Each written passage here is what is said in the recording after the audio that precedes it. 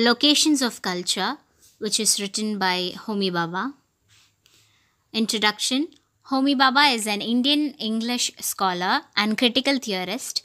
He is the most important figure in contemporary post colonial studies and is known for his key concepts like mimicry, hybridity, difference, and ambivalence.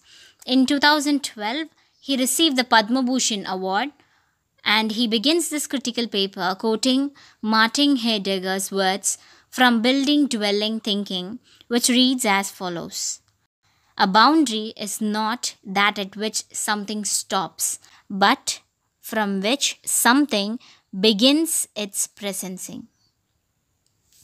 Next, he talks about the border lives, which is the art of the present.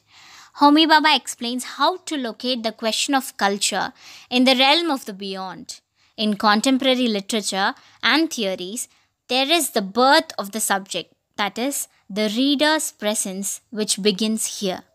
The beyond is neither a new beginning nor leaving behind of the past, but it is the moment of transit, that is, the link between the past and the future, where space and time crosses, producing difference and identity, inclusion and exclusion, past and present. So here is a diagrammatic representation. Example, consider an individual which is the subject, the past of the subject, and the new beginning. And in between, there is a moment of transition, which is the beyond, that is the interstitial space. It is that sailing back and forth in time, causing disturbance in the direction in the beyond. Next, he talks about cultural differences. Social constructions of class and gender has shifted and call for an awareness of subject positions like race, gender, generation, institutional location, geopolitical locale, sexual orientation that claim identity in this modern world. Tells how innovation in theory and crucial politics come when we think beyond the grand narratives. That is, for example, a colonial perspective on Caliban in The Tempest, which is written by Shakespeare, and it focuses on the moments that are produced in the articulation of cultural differences. Identity starts in the in-betweenness. So these in-between spaces provide elaboration of selfhood, which may be singular or communal. This space may initiate identity, collaboration, contesting and defining the idea of society itself. It is in this interstice the experience of nationness, community interest, or cultural value are negotiated.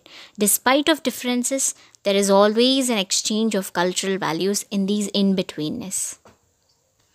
The experience and collaboration of different culture, community, and nation happens in this space of beyond or the in-betweenness, and this is also where the identity begins.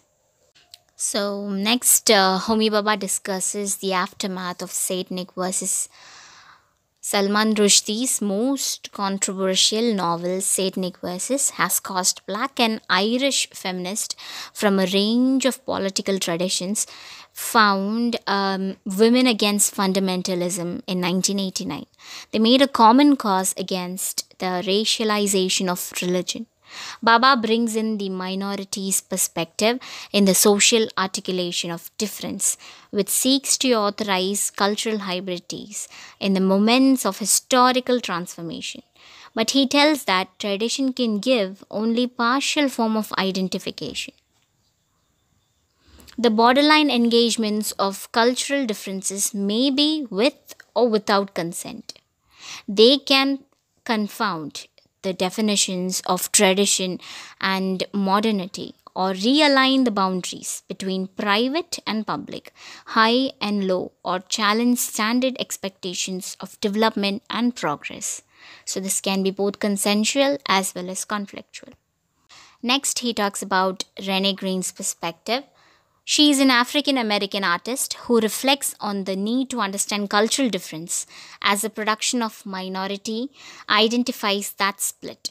Her work of art is open, fluid, not making a claim to any specific way of being, the act of being articulated into a collective body. To her, Multiculturalism requires a person to step outside oneself to actually see what one is doing. And that is a way of essentializing blackness. Next, she talks about the liminal space where political empowerment and enlargement of multiculturalist cause come from the interstitial perspective, which is discussed earlier in the diagram. What is an interstice? That has been shown because in that particular place, that is the interstice, which is the beyond, the identity is processed, and that is where the identity begins. So, political empowerment and enlargement of multiculturalist cause come from this interstitial space. There happens a questioning in the in betweenness and after self analysis. That is, first there is a questioning of identity, and then comes the self analysis, which Baba says an individual returns after self analysis to revision and reconstruct the political conditions of the present. But everywhere there is a struggle for power, and in every organization there are fixed monolithical categories. For instance, consider a classroom. Even there, one could see the struggle for power, and it takes a while for a new student, or let's say the subject or the individual.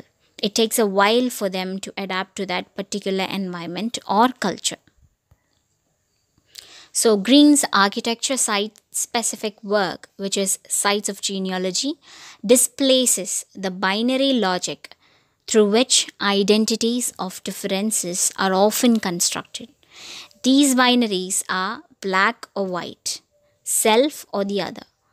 Green takes references from her architecture where the stairwell becomes a liminal space, a pathway between the upper and lower areas, and this will lead to cultural hybridity. Next, in this liminal space, there is a possibility of cultural hybridity. Let's see how. The stairwell as liminal space in between the designation of identity becomes the process of symbolic interaction. It is the connective tissue that constructs the difference between the upper and lower, black and white. The interstitial passage between the fixed identities opens the possibility of cultural hybridity that entertains difference. So, here, beyond means the spatial distance. It may be the unknowable, unrepresentable, without returning to the present, may be displaced. The contemporary cultures, instead of following blind traditions, confront the concept of present as a time of now, which is stated by Walter Benjamin. Baba says if postmodern terms, with its restless and revisionary energy, focus only on the fragmentation of grand narratives, as I said earlier, then it is only a verbal enterprise. It must also focus on the boundaries of suppressed voices. In post colonial immigrants' literature, the boundary becomes the place from which something begins its presencing. So, here the liminal space acts as a passage or bridge that crosses. On the other side of patriotic fervor, there is more transnational and translational sense of the hybridity of the imagined communities. Literature and cinema is being rewritten from the perspective of the other. Baba discusses about Toni Morrison's novel, which is Beloved. It revives the past of slavery, a narrative of an affected historic memory. Monolithical national cultures will end up in pluralist anarchy. Benedict Anderson termed imagined community as the sovereignty of national culture. Baba says the great narratives of capitalism and class drive the engines of social production, but do not provide framework for cultural identification of issues like race, sexuality, refugees, etc. Mr. Whiskey Sisodia from the Satanic Verses explains how the colonizer will never know the pain of subjugation. So, contra modernity shows resistance to its oppressive. If you consider the resistant narratives or literature in the post colonial critic, it deploys cultural hybridity of their borderline conditions. Baba talks about Guillermo Gomez, the performance artist, who explains how there is Labor Day celebration in Seattle with Mexicans being exploited as laborers. Next, Baba brings in the perspective of other critics like Osorio and Fanon. To dwell in the beyond is a part of revisioning, a return to the present, to redescribe culture. The borderline work of culture demands an encounter with newness. It renews the past and innovates the performance of the present. Therefore, the past, present, both these become the part of living. Nothing can be avoided. Osorio's migrant act of survival made a hybrid cultural space. For him, survival works in the interstices. So, that is discussed earlier in the diagram because interstitial space is where the identity begins. And here too, Osorio says that survival begins there. Next, Baba brings in the thoughts of Alan Sekula, who talks about non synchronous time space of transnational exchange and the exploitation in a navigational allegory. The migrant workers who are part of the economic and political diaspora, they embody the Benjaminian present. Next, the psychologist Franz Fanon speaks about a world of reciprocal recognition. He locates an agency of empowerment for political survivors. For example, survivors of the wars, apartheid, or the concentration camps. They become the best historical witness. That is, they have traveled through that interstice or the beyond, or the or what Baba calls as the interstitial space or the liminal space. These survivors had traveled through that and they have processed the identity.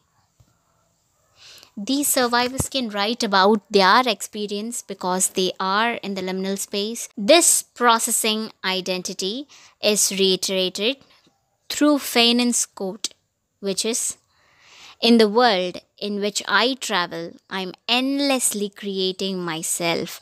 Therefore, cultural interstices and the space of intervention, the space where an individual comes into contact with a new environment or a new culture, this introduces creative invention into existence." That is, as Fanon said, in the world in which I travel, I'm endlessly creating myself. That is, the identity is not stable, it is always in process. Finally, Baba explains the recreation of oneself, the resettlement of the borderline community of migration. He focuses on the breaking of the time barrier of a culturally collusive present.